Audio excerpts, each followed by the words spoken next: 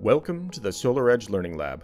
This video will guide you through how to create a new site on the SolarEdge Monitoring portal. From your installer account, under the Sites list, click the Create New Site button at the right of the screen. Enter your installation details. Start by entering the site name. Note this name needs to be unique. Enter in peak power and your installation date.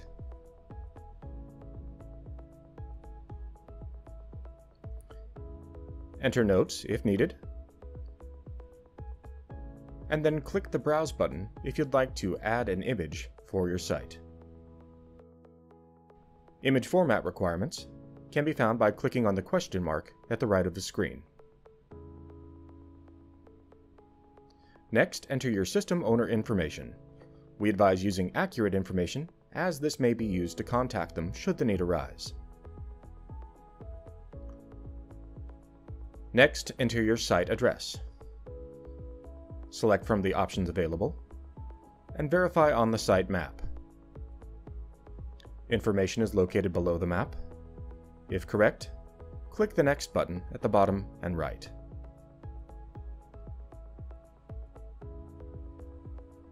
Next, enter your module make and model.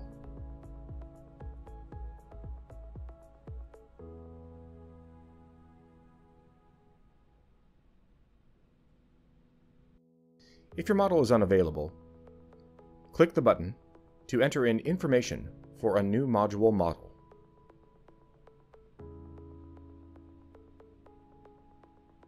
Next, enter your inverter serial number in the format provided on the right.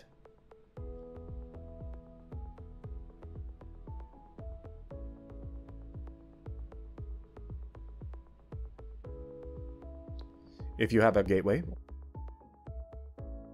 you can enter it here. Once your information has been verified, click Create New Site. You'll then have the option to view layout, create system owners, or return to the site list. Select View Layout to view your site. Once communications have been set up for your inverter, and the inverter has had time to report, optimizers will automatically report themselves to the monitoring portal so that you may complete your physical layout. Thanks for joining us in the SolarEdge Learning Lab.